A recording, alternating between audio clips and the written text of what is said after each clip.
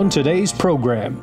Do you realize the importance, TAC, of when your man of God stands behind this desk? Any man of God that he puts behind this desk and you don't respond, there is something that's going to fall in your lap. You better respond.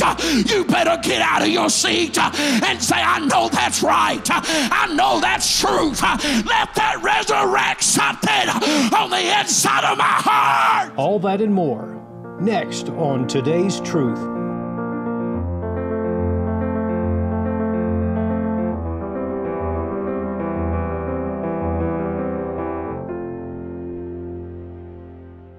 Psalms chapter number 27, beginning in verse number 8. Just reading one passage of scripture tonight. The Bible says, when thou saidst, seek ye my face, my heart said unto thee, thy face, Lord, will I seek. Seek ye my face, my heart said unto thee, thy face, Lord, will I seek. Amen. Let us all pray. Dear Heavenly Father, we thank you for your word. Lord, your word is forever anointed. Your word is forever settled. God, I ask that your anointing would rest upon me one more time. God, that I could speak unto your people. Let us leave this place being different than the way that we have came. Lord, let your word go forth and land on good ground in the precious name of Jesus. In the precious name of Jesus. Lord, we ask you to move in a mighty, mighty way. In Jesus' name, amen, amen. And the church say amen. Amen. If you can be seated, if you promise to help me. Amen. This is service number 28 for me this month, so my body is a little tired, but I need your help tonight, so amen. But located in South Minneapolis is a place called Orfield Laboratories. This place has a solitary room called the anechoic chamber. It's listed in the Guinness Book of World Records as the quietest place on the face of the earth. It achieves this ultra silence by virtue of the fact that it has 3-foot acoustic fiberglass wedges in all directions of the room, while being attached to double-walled insulated steel. And on the outside of this steel is over 2 foot thick of concrete. They say silence is golden, but that is not really the case with the company's founder and president, Steve Orfield. In fact, this company has found out it is quite the opposite. This room is so silent that it becomes completely unbearable in just minutes. Until a few years ago, they would openly let people come in and sit down in this dark, silent room. According to the company's website, the longest anyone has ever lasted without going almost completely mad is about 45 minutes at the location in South Minneapolis. According to Steve Orfield, the only way to possibly stay any significant length of time is for you to sit down, because it's the noise of walking around and standing and just normal life stuff that gives us our bearings to function. And as those sounds of life are taken away, perception becomes skewed and balance and movement become a near impossibility. They say due to the engineering feat of this room, it absorbs 99.9% of sound. And while that might sound like heaven to a busy and weary mother or some stressed out individual, you see, the problem with staying in that kind of condition for too long, the body will start hallucinating. They say this silent room is the most unnatural deception, because from our own experiences, the quieter the room, the more things you are able to hear, because your ears are adapting to your surroundings. But in this anechoic chamber, even though you didn't notice it beforehand, your heart starts sounding like it's going to pound out of your chest. They say you can hear the capillaries in your lungs pull apart as you are breathing. They say it seems like you can hear the mucus being pushed around in your lungs while taking in a breath of fresh air. Testimonies from visitors say they heard their abdominal regions begin to gurgle so loudly that they were convinced that they had a severe problem, to the point that they even went to a doctor after leaving this room. They say the most strange sound that they heard was the intestines trying to move the food from their stomach into their bowels. They say in the anechoic chamber that your own body becomes the sound that terrifies you because you've never noticed the sounds before. Ironically, the silence so negatively affects your own body that it whirls you into a place of disorientation and unbalance and even severe hallucinations. As I began to study about this anechoic chamber in South Minneapolis, Minnesota, they say the only saving grace are to the ones that has made it to the significant amount of time in this silent room. It was the rhythm and the beat of their own heart that helped them stave off hallucinations and disorientation, because the natural noise of everyday life was taken away from them. But it was here their heart helped them stay alert and endure the silence. I need somebody to listen to this preacher today. I find it interesting that it was the heart that helped them keep their sanity and stave off deceptions and hallucinations. Now let me set the stage by saying I came here to preach more than just about the anechoic chamber in South Minneapolis. In fact, I want to preach to you about the importance of your heart today. If you should live 70 years, your heart will beat a little over 2.52 billion times, and yet that physical blood pumping machine is largely gone unnoticed and unconsidered.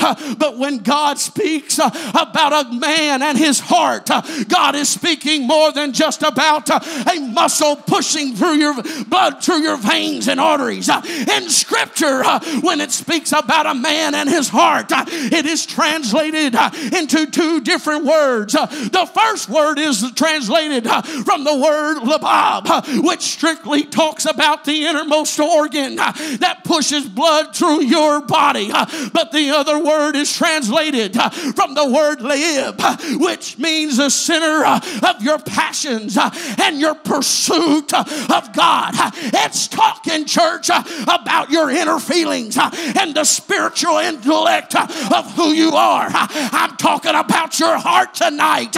Well, does anybody got a heart that wants to pursue God? Does anybody got a heart that wants to see God move like you never seen him move before?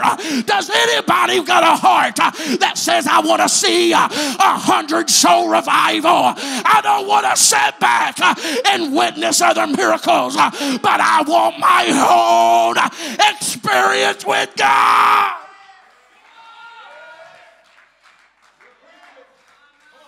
Come here to preach tonight about a silent heart. A silent heart. When the Scripture talks about your heart, it refers to the core of your consciousness. It refers to the innermost voice of your soul. I've got to remind someone today that your heart must have a voice that will speak to you. When I look at the Word of God, church, and the layout of Scriptures, I've come to see emphatically that our heart is supposed to speak to us. Time and time again, we hear about the heart of a man speaking. It is expressing some innermost feeling. It tells us about attitudes that we need to be checked. It speaks about carnality that needs to be reined in. Does anybody know what I'm talking about today? I find in Acts chapter 2, Simon Peter stood up and preached to them because he was so deeply moved by the Spirit of God. And Scripture records that when they had heard this, they were all pricked in their hearts. Oh, that means that they were so thoroughly pierced in the heart of their man that they had to get up and say, I've got to find that God that he is preaching about. I got to find that God that so thoroughly convicted me in my carnality. I've got to find that God that he was talking about. That literally means they were so thoroughly pierced in their heart that until a response was made. Do you realize the importance, TAC, of when your man of God stands behind this desk? Any man of God that he puts behind this desk and you don't respond, there is something that's going to fall in your lap. When a man of God gets behind this desk and he's preaching what thus saith the word of God, you better respond. You better get out of your seat and say, I know that's right. I know that's truth. Let that resurrect something on the inside of my heart. Oh, hallelujah. Was the voice of their heart. I thoroughly believe that one of the most powerful things that God has ever given an individual is a heart that still has a voice. God knew that the voice of your heart is so important that because in Scripture I can find that the word heart is linked to the word said over 200 times in your Bible. It is in the terms of thou hast said in your heart, or thou hast said unto me in your heart, or my heart has said. If it's those terms I want to speak about tonight, when I survey the word of God and search about the heart speaking, I find it most interesting that almost every time when the term is quoted and he said in my heart, it's almost always said in two ways. It's in absolute sincerity and honesty, or it's in total deception or hypocrisy. It's either speaking from insincerity or speaks from hypocrisy. For instance, David said in our opening scripture in Psalms 27 and 8, when thou hast said, seek my face, my heart said unto thee, thy face, Lord, will I seek. It was a statement of true sincerity. But when Jeroboam said in my heart, those people will return unto the Lord if I don't do something to persuade them away, it was an expression of absolute deception. It was an expression of honesty when Solomon said in his heart, I cannot give myself unto vanity. But it was an expression of hidden hypocrisy when David spoke of when he said the evil man has said in his heart that God has forgotten. I need you to listen to this preacher today. Your heart will either push you toward God or it will deceive you. It will always depend on how you've allowed your heart to become filled with hypocrisy. It was an expression of honesty when Jeremiah cried unto the Lord with his heart in Lamentations 2:18, let not the apple of his eye cease. But it was a statement of hypocrisy when Satan said in his heart, I will ascend my throne above the throne of God Almighty.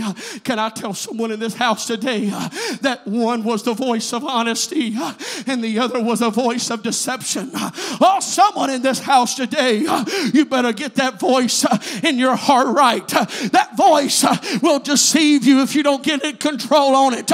You better have a pure heart before the Lord. I've come to preach to each of us under the sound of my voice that the heart that it serves in the center of your soul. When God designed you, he designed you with a heart that has a voice that would move you closer to God. It's a voice that speaks to you and says, I need to let go of that. I need to get closer to God. I need to let go of carnality. I need to let go of the world. I need to let go of ungodliness.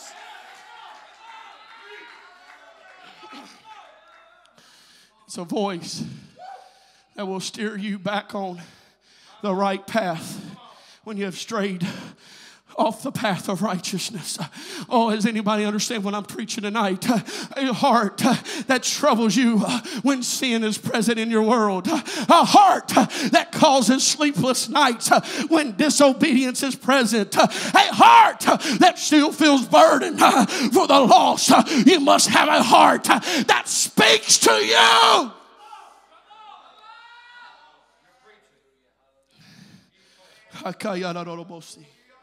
The Bible speaks strongly about a pure heart. For Proverbs 4:23 says, keep thy heart with all diligence. For out of it comes the issues of life. Hey, let me tell you something, TAC. God was saying, you better keep that heart tender. You better keep that heart tender. If Hollywood is causing you to harden your heart to the aspects of hell, you better let go of it. If the worldly pleasures is causing you to harden your heart to where preaching can't move you, you better find new hobbies. Come on, I'm at home. I'll say a little bit more than when I'm out preaching, but you better keep that heart tender to where the preached word of God can move you. It can convict you and say, I've got to keep my heart pure. I've got to keep my heart pure.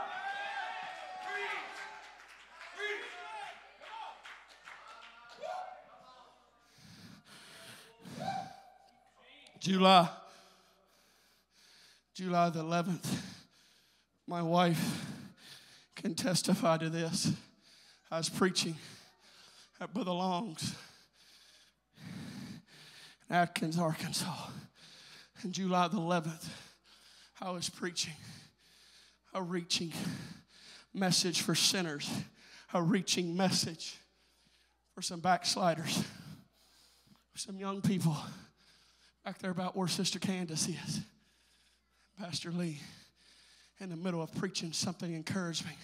I was preaching about the woman at the well, and that was totally encouraging, and how that you can get your life changed with just one encounter with Jesus.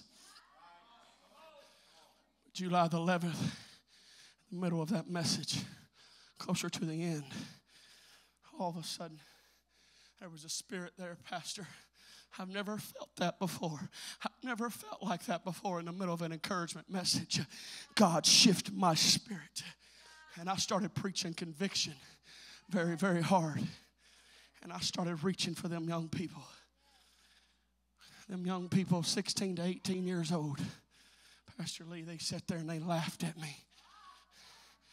They sat there. They used to have the Holy Ghost pastor. But after a church split, they left. And they sat there and laughed at me. And they went and they told my wife. And then they talked to my wife. And my wife pleaded with them not to leave until they went to the altar. But guess what? That pastor texted me this morning. He said, hey, brother, you need to pray for that young man by the name of Zayden. They went to a party last night. And they had stuff mixed in their drinks, and every one of them is in the ER, and they don't know if they're going to live because their organs is shutting down. Hey, let me tell you something. You better keep a heart pure. You better keep a pure heart that says I can be moved. Hey, the pastor don't have to push and prime me. I know I've got to have a pure heart. I've got to have a heart that seeks after the Lord. I've got to have a heart.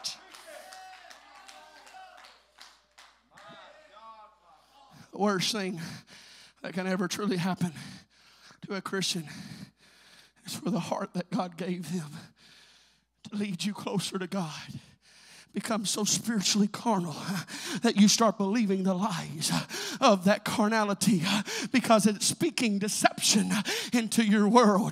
It's vital today that you know it is very possible for your heart that thing that is supposed to lead you to God and closer to God, that core thing that is supposed to be honest and sincere, can become so spiritually perverted that it lies to you and starts pulling you away from God and the man of God and from the church. Hey, don't you understand that you don't need the devil to walk away from God? All you need is a heart that has become so silent on carnal issues, silent on fleshly desires, silent on unfaithfulness, silent on unholiness, silent on carnal things and carnal mindsets. Ladies and gentlemen, I need you to understand, you've got to have a tender heart. I've been evangelizing full time for almost 2.5 years. September will be 2 years that the only dime that I've ever made is from preaching. And ladies and gentlemen, I've been around this apostolic doctrine my whole life. I've been in countless churches, preached revival, seen hundreds if not thousands filled with the Holy Ghost. But I'm going to tell you that you can see some hideous, atrocious things from people that have allowed their heart to deceive them. All because they started believing the lies of their own heart. In fact, one of the most treacherous scriptures in all the Bible is the one that speaks about those that are lost for all of eternity because they have believed a lie and was damned. Let me tell you something, church. For you to truly believe something, it takes you to get your heart involved. For you to believe that you're okay with sin in your life, it takes the heart. For you to believe that you're going to go to heaven without the infilling of the Holy Ghost, it's going to take your heart. You better have a tender heart, a pure heart.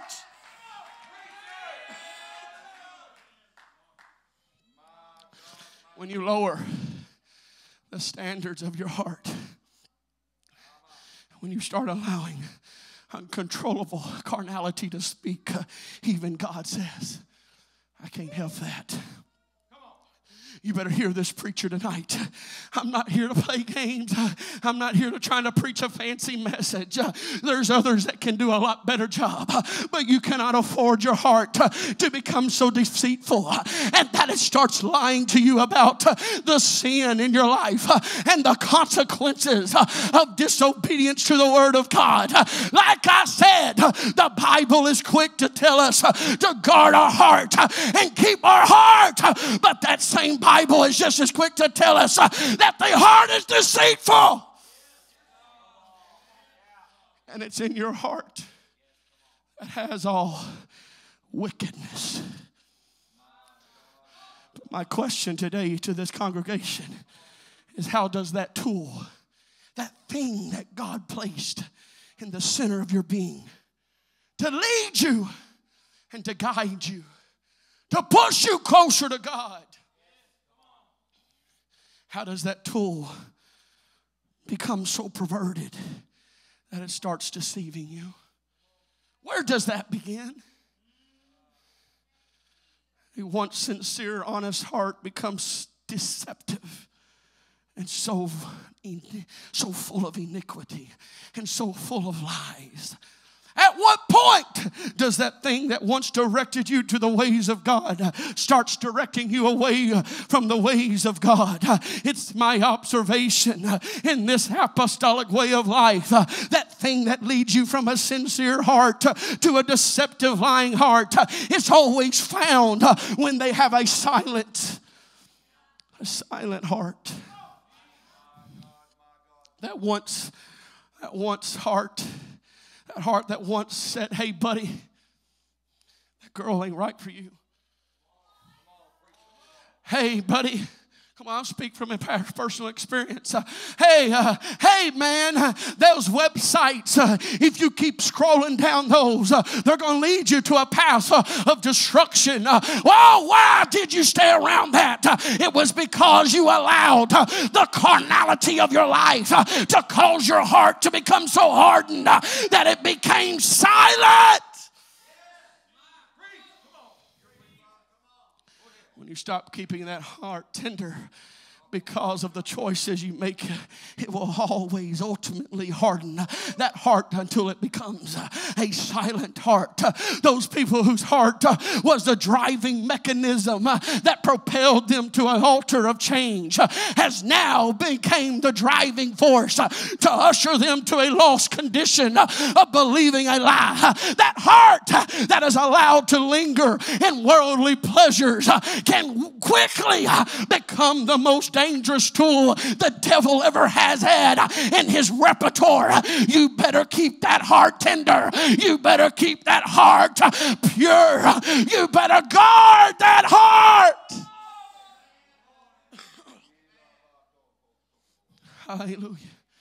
Does anybody know what I'm talking about? That voice that used to speak to you about certain hobbies no longer exists, because you've allowed it to linger in unholy atmospheres. Hey, sir. Hey, sir. What about lingering in unholy places? Let me tell you about a once righteous preacher that lingered in the wrong place. His name is Lot. Lot, why did you go to Sodom? God thought enough of Lot and his pastor that God sent 2 angels to rescue Lot and his family. But the Bible says in Genesis 19 and verse number 16 that while the angels had a hold of Lot's arm, Pastor Marion, while the angels had a hold of Lot's arm, that Lot lingered. He might say, hey, Lot, what happened? How'd you go from being a righteous preacher to being a man that will have sexual relations with your own daughter? I'll tell you how. When you allow your heart to linger in unholy atmospheres, when you allow your heart to linger in sin, when you allow your heart to linger in carnality, when you let your heart linger in places that you are never intended to be, you will become hard-hearted. And that hard heart will always lead to silent hearts. I said, when you linger in certain places, it will always become silent hearts. When that heart is silent, I don't care how much preaching you hear. I don't care how much conviction preaching you hear. I don't care if Bishop Doug White is preaching. When your heart becomes silent, it doesn't move you. I don't care if it's your pastor preaching. When you've allowed your heart to become hardened to carnality, to sinful natures, to sinful attitudes, there isn't a preacher that can move you. So I'm warning you, someone here today, you better keep that heart tender. Keep that heart pure.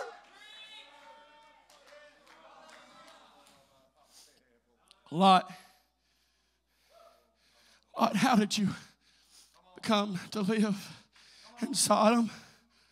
Lot, what was the place? Because you can read in Genesis chapter 12,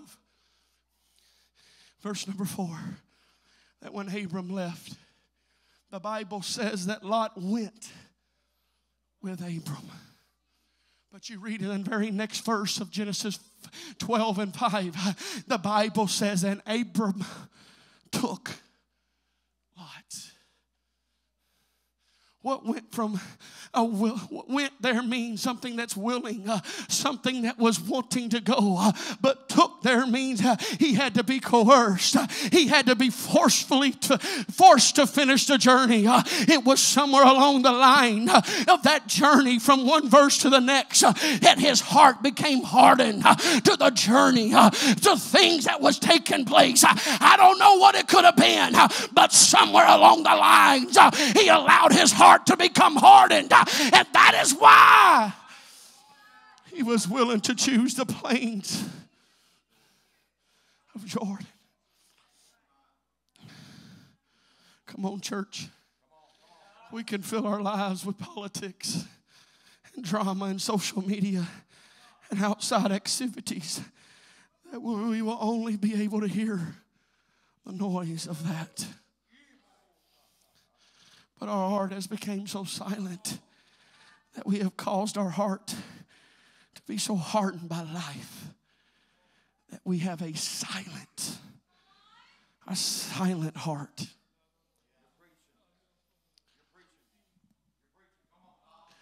You know why some of you can't move? Why some of you ain't moved in a long time? You've allowed your heart to live in perpetual carnality. Come on, I'm home. I'm a little different here than I am everywhere else. But you better warn. You better hear this warning tonight. You better listen to your heart. You better get to a place. I want to ask somebody, how long has it been since you was hearing your pastor preach that you couldn't take it any longer and you staggered to an altar and say, God, let my heart speak to me again? How long has it been since you didn't have to have the musicians to pump and prime you, but it was your heart telling you to worship? It was your heart telling you to get involved. It was your heart telling you to pray. It was your heart.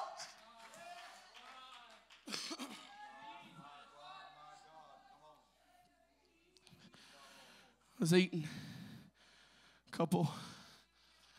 eating I can't remember the day. I believe it was one day last week. I was eating with Pastor Long, Bishop Blakely, and Elder Bishop Holmes. Bishop Holmes said, Brother Travis, there's one guy that everywhere I go and I can think of it, I've got to tell his story. And I was already working on this message, but it pierced my heart, Pastor Marin. He was preaching. Bishop Holmes, if you know him, he's got a very deep voice. He's a very deep voice, very humble man, very praying man. He was sitting there and he's telling me, he said, Brother Travis, I've never told you the story, so you've got to endure it today. He said, I'm going to tell you about Roy Bates. He said, Roy Bates is one soul that I wish I could have reached, but I never could. He said, I was there when we first took over as pastor. He said, I was preaching to him. But his life was such like a yo-yo. He'd be up today, down tomorrow, up today, down tomorrow. I could never get him to be faithful to church. I could never get him to be there for prayer. He said, but one day I was preaching about hell. I went back there and I told Roy Bates, you better get right tonight. He looked at me with such audacity. He said, Brother Holmes, I've got to get some stuff right first. I'll be back later. Brother Holmes told him, he said, I'll be here till midnight waiting on you to pray. He said, Brother Travis, I never heard from him again. He said, and the Sunday came. He said, I still hadn't heard from Roy Bates. He said, but I preached that morning after service. Roy Bates' mama called me. He said, I'm thankful that nothing was found out until she had that Sunday morning service. He said, because she got a touch and she danced all over the place. But after service, the cops showed up and said, hey, I can't remember the mama's name, but it's Roy Bates' mama. He said, the cops came and said, hey, we found the body of Roy Bates. He went to some house and he had to try to make things right with some people that was doing drugs. And he said them people got Roy Bates and tied him to a tree and took log chains and beat him until he was dead. And then after he was dead, they grabbed him by the ankles with those same chains and drove him all the way throughout the city of Little Rock down the back roads. And then after that, they took that same big truck and they drove over him and over him and over him and over him again. I don't know how anybody could understand that, but how could you leave a pastor begging you to repent? How could you leave someone not... Come on, somebody, you got to hear me today. It was someone that had a silent heart. They couldn't understand and they couldn't feel the conviction power of God anymore. It was a hard-hearted person.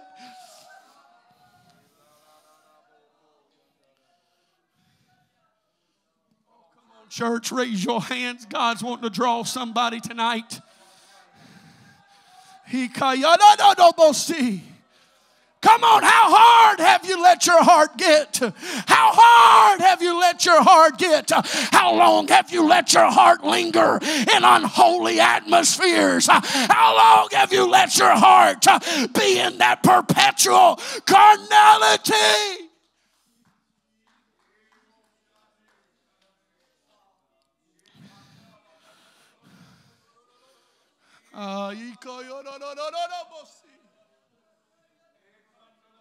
Oh, come on, somebody pray. I said pray. You better find your place and let your heart to become tender again. You better get that heart connected to the throne of heaven until you can hear it speak to you.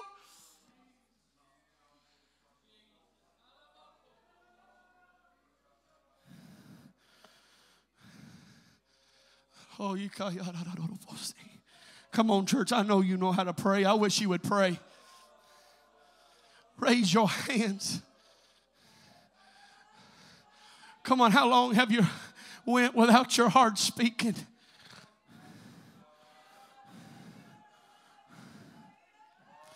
How long have you went without your heart speaking to you?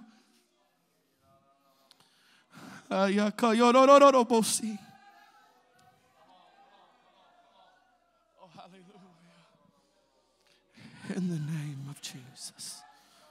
Hallelujah.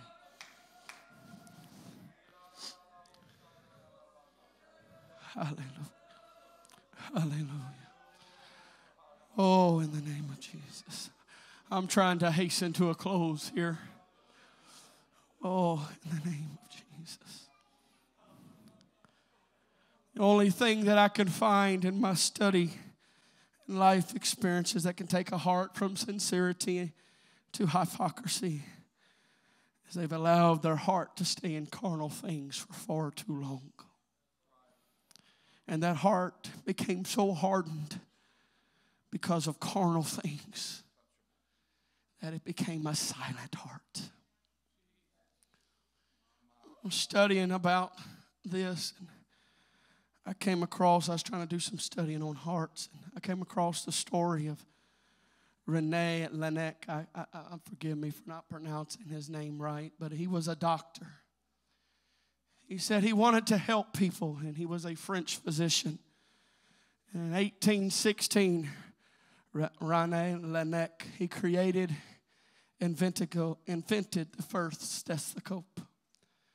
The medical community was so very happy because now they could help others by hearing what's going on in the inside of other people and other human bodies. His first invention of the stethoscope was basically a hardened piece of wood with a cup apparatus on the end of it so he could take it and listen to somebody else's heart.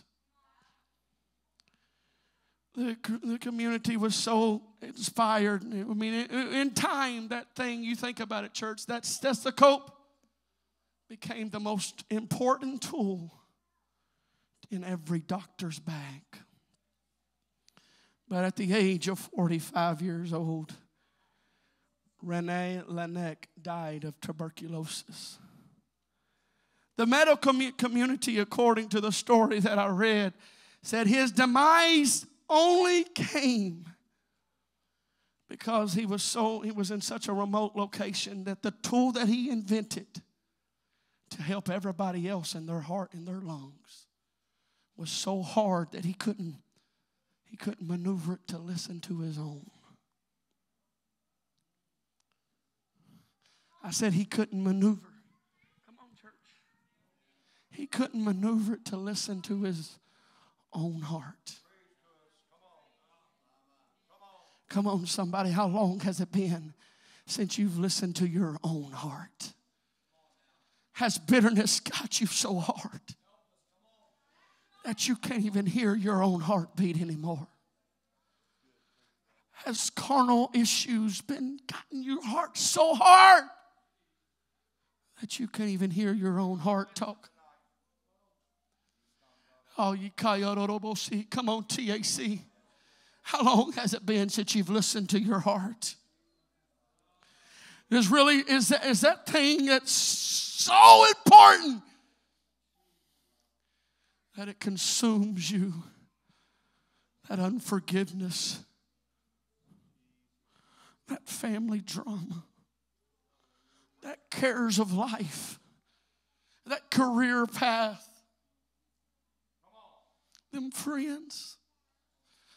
As it became such an important issue that you can't even hear your own heartbeat. Come on, let's all stand. I'm done.